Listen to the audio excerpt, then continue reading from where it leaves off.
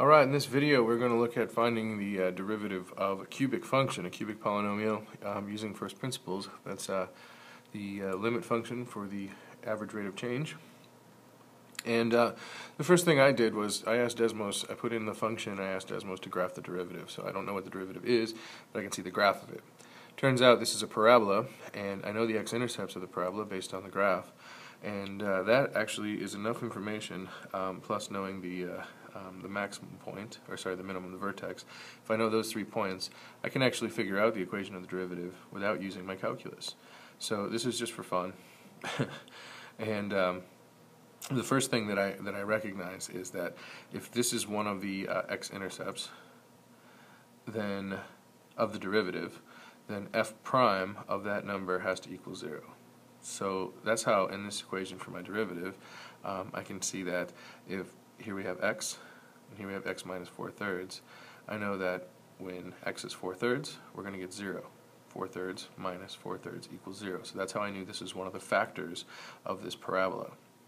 Here, I know that when f prime of 0 equals 0, then we have 0 as one of the factors, or x as one of the factors, because I put 0 in there, it's good to go. And the last thing we know is that the vertex has an x and a y value that are solutions to the derivative equation. So I put x as 2/3, and I know that when I add all this stuff, or multiply all this stuff together, I'm going to get negative 4/3, because that's the y value. F prime of 2/3 is negative 4/3. So just doing some simple algebra here, I can find finally that a equals 3, and if a equals 3, then the derivative is 3 times my two linear factors, x and x minus 4/3, and we distribute 3x times x is 3x squared, and 3x times negative 4/3 is negative 4x. So without doing any calculus, I was able to find the derivative thanks to Desmos. Now let's see if I can actually make 3x squared minus 4x happen when I use my first principles. So here's the definition of derivative, and remember this is the average rate of change function, and then we allow the change in x to approach 0, and that's how we get a slope function for any value of x.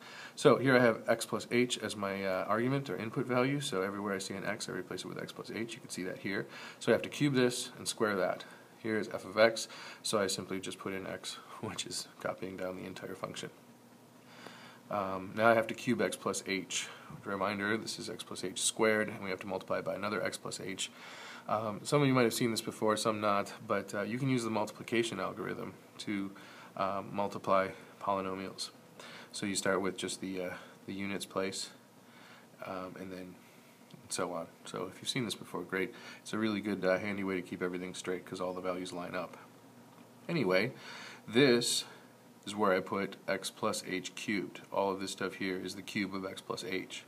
But now I have to multiply negative 2 times the square of x plus h. So that's where I put in x squared plus 2xh plus h squared.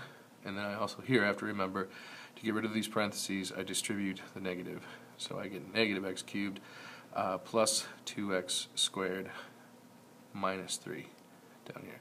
I almost forgot to add 3 from my original function. So a lot of times if you find you made a mistake, that'll usually be where one of those mistakes is made. You forgot to carry down part of the function that wasn't squared or cubed. Anyway, carrying on, all I have to do is distribute the negative 2, and then collect like terms.